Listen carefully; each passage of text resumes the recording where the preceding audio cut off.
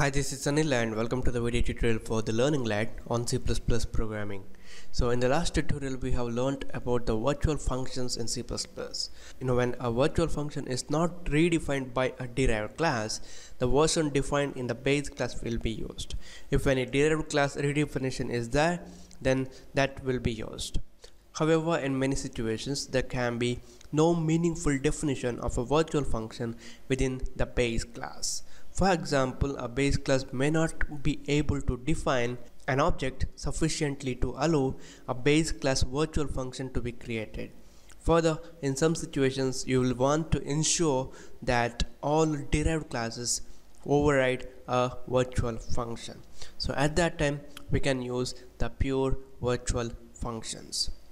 The situations where we can't define the virtual functions in a base class, and also when you want to make sure that every derived class of a base class must override a particular function or method, at that time we can use the pure virtual function.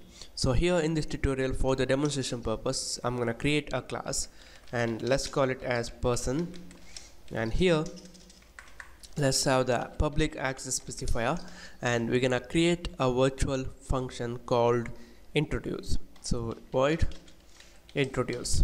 So in the previous tutorial we have defined the body of this introduce function, and also we have created the classes like student and like that, and we have redefined this introduce method in that derived classes. But in this case what we're gonna do is, we don't know what type of person we're gonna create from this base class, but we want to make sure that every class which is gonna derive from this person should override this introduce method. At that time what we can do is, we can use the pure virtual function. To define a pure virtual function, first we need to write the virtual keyword and then the method name, the return type method name, and in this parenthesis, if this method takes any parameter, we need to specify that.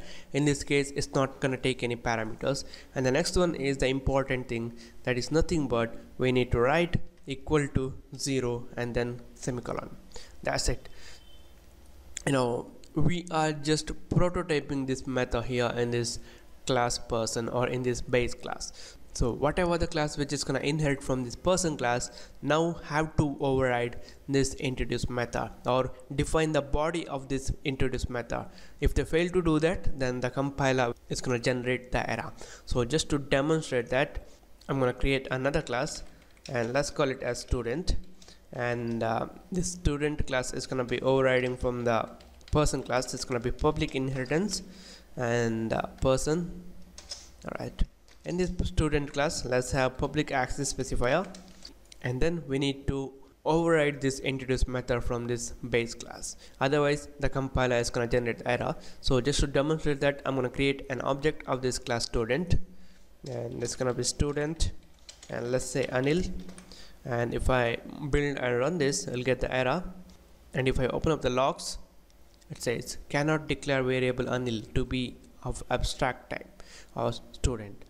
Alright, now what we're gonna do is, we're gonna create or define this introduce method. So it's gonna be introduce, it's not gonna take any parameters, and also we need to have the return type which is void. And here we're just gonna say hi, I am a student. Alright, let's end this line and add the semicolon. Okay, now if I create this object, we won't get any error, and I'm gonna call the introduce method also introduce. Alright, now I'm gonna build and run this program, and you guys can see we get hi, I am a student. So when we have a pure virtual function in the base class, we need to override that function in the derived classes.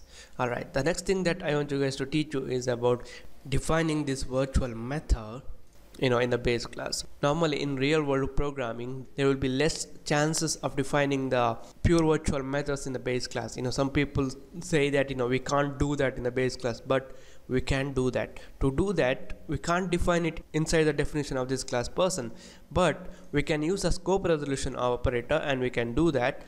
And just to demonstrate that only, I'm gonna define the body of this introduce. So first it's gonna be the return type of the method, and then the class name, and then the scope resolution operator, and then the method name, which is introduce. Alright, no parameters, and here I just want to say hey from person. Right, let's end this line. Okay, I have the semicolon here, now the colon. Build and run this program, and now it works without any error, and we have defined a pure virtual function in a base class only. Alright, now if you want to call this introduce method in this derived class overridden method, then I'm going to use person and then the scope resolution operator and introduce, and let's see whether it calls it or not. I'm going to build and run this, and now you guys can see hi from student, hey from person.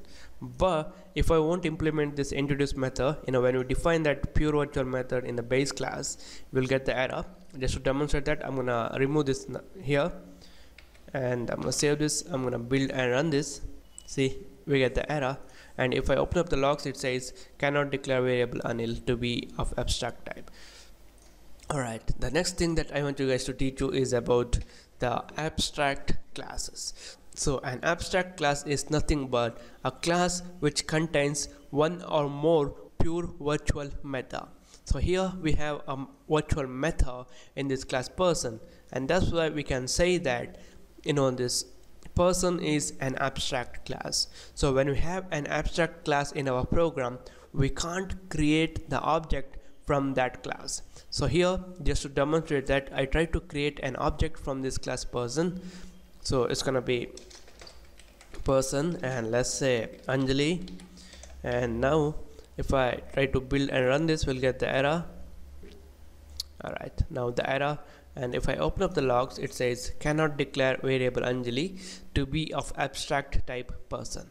So when we have a pure virtual function in a class, in a base class, that class becomes the abstract class. And when we have an abstract class, we can't create the objects of that class. And the next thing is, what is the use of these abstract classes? An abstract class serves as an incomplete type that can be used as the foundation for the derived classes. So a pure virtual function is nothing but a function with a definition which we have here, with equal to 0. And also one more thing, here equal to 0 doesn't mean that this function equals to a value of 0. It's just the definition of the pure virtual function. So a pure virtual function is a function with a definition like this, and we can define the pure virtual function in the base class, but we need to use the scope resolution operator, and we need to do it outside the class definition. And then when we have a pure virtual function, the classes which are going to derive from that base class should override that virtual method or the pure virtual method. And if a class has one or more pure virtual function, then that class is called an abstract class, because that class contains one or more incomplete methods, and that's why we can't create an object from that class or from an abstract class. So this is it, guys. This is about the pure virtual functions and the abstract classes in C++. Thank you for watching, and don't forget to subscribe to my channel, like my Facebook page, and stay updated with the latest videos that we're gonna make, and I'll see you in the next tutorial.